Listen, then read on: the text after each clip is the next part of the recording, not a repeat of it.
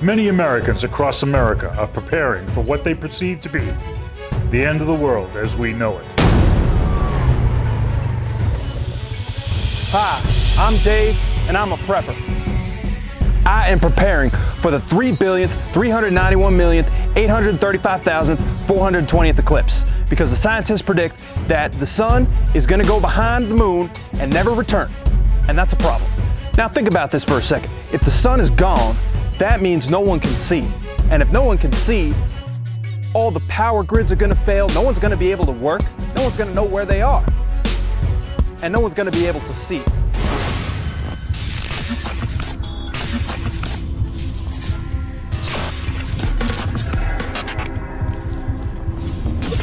Dave is a part of the Global Truth Organization that advocates for the end of eclipses. We need to keep the sun where it is. In order to prepare for this impending disaster, Dave is stockpiling flashlights so that he can see when the sun goes away.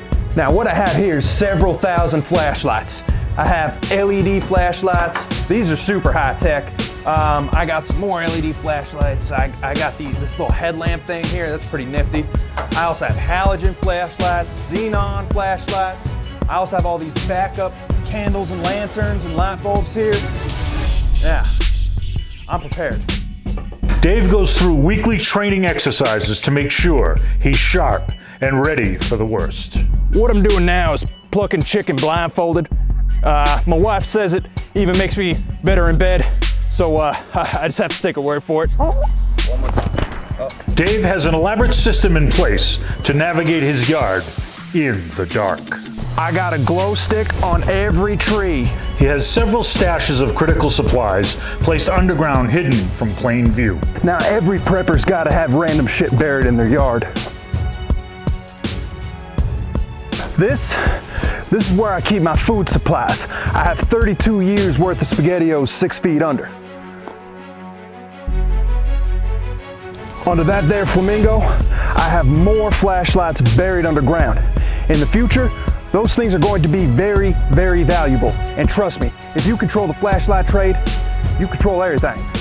Under my porch, I have 3,300 yo-yos buried for when I get bored. In case of an enemy invasion, David has a hunting tower in the woods, overlooking the perimeter of the property. If you're walking through the woods of Maine and you see this tower, run. Now for the expert analysis.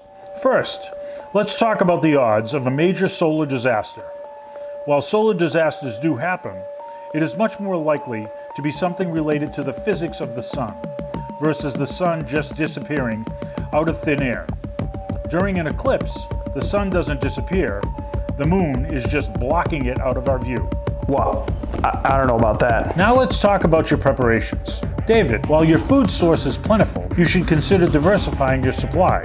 SpaghettiOs do not have enough nutritional value for long-term survival, and while you may have 32 years worth, by year 30, you may not want to eat a 30-year-old can of SpaghettiOs. You don't know what I've eaten, buddy, and trust me, SpaghettiOs are the least of my concern. David, when it comes to your water supply, you didn't even mention it, so we assume you don't have one. The public utilities will be out of commission in the event of a solar disaster.